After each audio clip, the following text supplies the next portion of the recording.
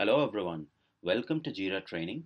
In this tutorial, we will learn about most common keywords and operators you will use in Jira Query Language. So the first keyword that you'll use is and. And is the keyword that will return issues that match both the clauses or both the criterias or both the queries that you're looking for. So for example, you're looking for all open issues in project ABC. So in that case, you need to use and keyword because you are looking for only open issues within that project. So you'll say project is equal to ABC and status is equal to open. That's the query that you'll write in the advanced search. When you do basic search as well and you select the values in the drop down, in the background it uses and in between to combine the smaller selection or smaller queries that you write that you produce because of the selection. So in the background, it's basic search as well uses the JQL and the and keyword to filter out the results that you're looking for. The second keyword is or returns all issues from either the particular or either first search query or the second search query, whichever criteria. So if one of the two criteria is met, then it will return the results from both the criteria. So if you're using or, say for example, you're looking for issues in project ABC or status as open. Okay, so it will list all the issues in project ABC and all the open issues from rest of all the projects. So it's kind of a broader search. Then the third keyword is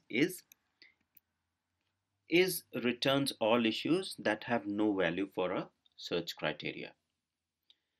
So in case you're looking for issues which don't have any value in a particular field, okay, then you can use is keyword. So for example, you're looking for issues in project ABC. So project is equal to ABC and description is empty. So it will list all the issues in project ABC for which description is empty.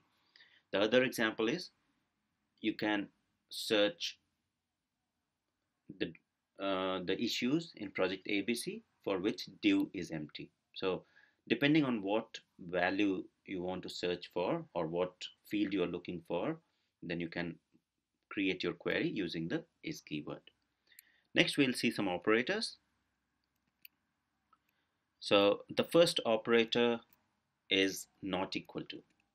So not equal to will list all the issues except that particular status that you select. So for example, I'm looking for all the issues in project ABC which are not in open status. So what I'll say is project is equal to ABC and status not is equal to open. So it will list all the issues in project ABC except open issues. Okay. Second operator is greater than or equal to.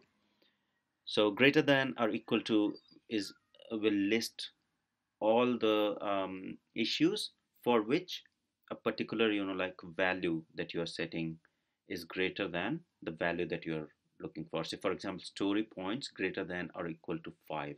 You will want to search the issues for which the story points is greater than or equal to 5. Then in that case, you will just write project is equal to ABC and story points greater than or equal to 5. Then in that case, it will return all the issues for which story points is greater than or equal to 5, and it will discard any issue for which story points is less than 5. Now similarly, you can use other other operators as well, like greater than, less than, and less than or equal to. Now the next keyword is in.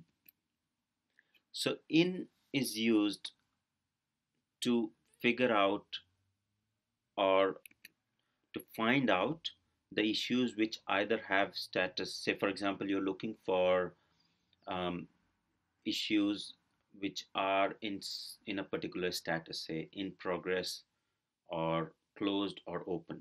So rather than writing status is equal to do or status is equal to in progress or status is equal to open, what you can say is status in, to do, in progress, and closed. So it's a simpler form of writing same thing in longer with or keywords. So, and the next keyword is not in, which is reverse of in. So for example, you're looking for issues which are not in particular status. Say, I'm looking for all issues in project ABC which are not closed, okay, which are not in progress and closed. So what I'll say is status not in progress closed. In this scenario, it will list all the issues which are not in to do, in progress, and closed, and will list the issues apart from these statuses. So that is all about keywords and operators in JQL. In next tutorial, we will learn about searching issues with some of the text criteria, dates, and functions. Thank you.